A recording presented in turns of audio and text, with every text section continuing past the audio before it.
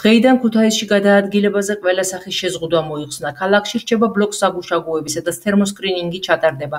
დღეიდანვე ქუთაისში ინფრასტრუქტურული სამუშაოები განახლდება, რომელიც პანდემიის გამო ამ დრომდე შეჩერებული იყო. ქუთაისი ქვეყნის სამდიდ ქალაქთან, თბილისთან, რუსთავთან და ბათუმთან ერთად 15 აპრილს ჩაიკეტა. ქუთაისთან ერთად გადაადგილებაზე შეზღუდვები მოიხსნა რუსთავშიც. გაიხსნა ქალაქის ყველა შემოსასვლელი და გასასვლელი, ქალაქის მოსახლეობას ნებადართული აქვს გადაადგილება.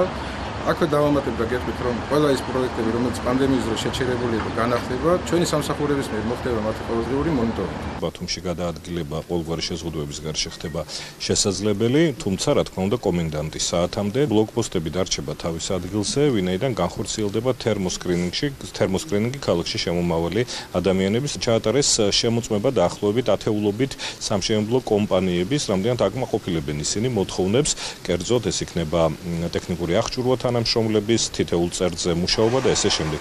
მინდა გითხრათ, რომ ეს მონიტორინგი გაგრძელდება ამ ნებართვის დაშვების შემდგომაც.